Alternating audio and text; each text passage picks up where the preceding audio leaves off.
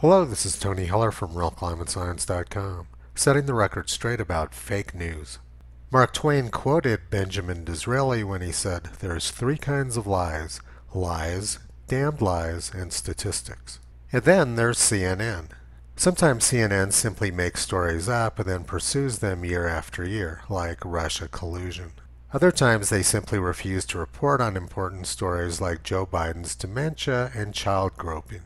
But a third type of CNN lie is when they give you just enough information and innuendo to lead you to the wrong conclusion. Like this story, Glacier National Park, one of America's original 10 national parks, had over 100 glaciers when it was founded in 1910. Now a couple dozen are large enough to be considered glaciers, and all of them have suffered tremendous melt according to the park. Some of Glacier National Park's glaciers have lost as much as 80% of their size. Wow, that sounds really bad. We have messed up the climate with our fossil fuels, and now all the glaciers are going to disappear. But before we go ahead and submit to world communism, let's look a little bit deeper into the history of glaciers. Here's a newspaper article from 98 years ago. Glacier National Park melting at a rapid rate in scientists' opinion. Sperry Glacier, studied by Professor Waterman, has lost 1/4 or perhaps 1/3 of its ice in the past 18 years, he said. If this rapid retreat should continue, the professor added, the glacier would almost disappear in another 25 years. So the glacier lost 1/3 of its ice between 1905 and 1923. That probably didn't have anything to do with your SUV. The professor predicted that the glacier would be gone by 1948. But it's still here now, so apparently that prediction wasn't accurate. And here's an article about Glacier National Park from 1924. Say, new generation may never see National Park. Massive ice hills and glacier monument to disappear next century.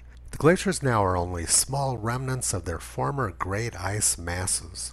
So CNN didn't bother to mention that much of the ice loss occurred before 1924. Here's another article from the Arizona Republic from 1936. Question: will the glaciers in Glacier National Park eventually disappear? Dr. F.E. Mathis of the United States Geological Survey estimates that at the present rate of regression, the glaciers will vanish within 25 years. So scientists predicted that Glacier National Park would be ice-free by 1948 and now 1961.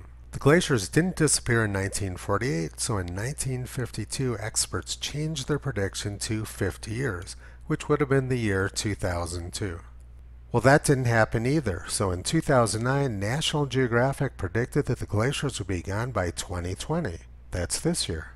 Until this year, Glacier National Park had signs up predicting the ice would be gone by 2020, but they quietly removed them this year because people can see that the glaciers are still there. And here's a story from the New York Times from 6 years ago. Glacier National Park. What will they call this place once the glaciers are gone? A century ago, this sweep of mountains on the Canadian border boasted some 150 ice sheets, many of them scores of feet thick, plastered across summits and tucked into rocky fissures high above parabolic valleys. Today, perhaps 25 survive. In 30 years, there may be none. So originally scientists predicted that the glaciers would be gone by 1948, and now they are predicting that they'll be gone by the year 2044, almost a century later. Now let's look at what's actually going on in Montana. Over the past few winters, they've been having extreme cold. Here's an article from February 28, 2019 in the Washington Post. Montana just endured one of the nation's most exceptional cold spells on record. And in March of 2019, Montana got down to 46 below zero, which was the coldest March temperature ever recorded in that state. If you really want to understand what's going on with climate, talk to a geologist, because we have to understand climate. We were the original climate scientists before climate modelers hijacked the term. Let's read what the United States Geologic Survey has to say about the history of glaciers in Glacier National Park. The history of glaciation within current Glacier National Park boundaries spans centuries of glacial growth and recession, carving the features we see today. Glaciers were present within current boundaries as early as 7,000 years ago, but may have survived an early Holocene warm period, making them much older. These modest glaciers varied in size, tracking climatic changes, but did not grow to their Holocene maximum size until the end of the Little Ice Age, around AD 1850. While they may not have formed in their entirety during the Little Ice Age, their maximum perimeters can be documented through mapping of lateral and terminal moraines.